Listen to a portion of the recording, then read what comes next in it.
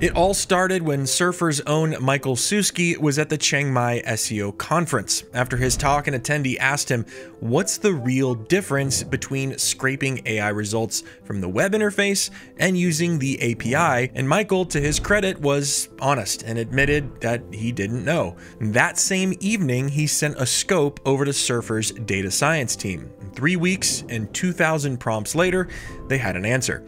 And what they found directly impacts brands like yours looking to be found in AI search. Wojciech Korczynski, one of the data scientists at Surfer who ran this study, put it bluntly when he said, these results confirm that API responses differ very strongly from scraped responses. These differences are so explicit that monitoring responses from API as a proxy for your AI visibility is totally wrong. Totally wrong.